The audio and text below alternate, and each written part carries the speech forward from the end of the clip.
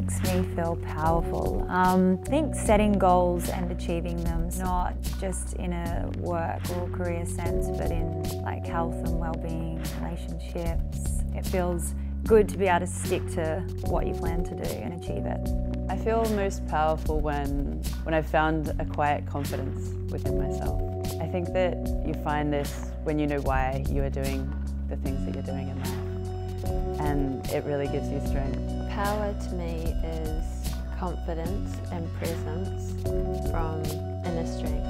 Women can feel powerful within themselves, I think, by having the confidence to have these dreams, and this sounds really cliche, but believing that they can actually achieve it. I think the best way for women to feel powerful within themselves is through knowledge, gaining knowledge of oneself and the world around you. Women can feel powerful within themselves by just allowing themselves to be themselves. It's really that simple, I think.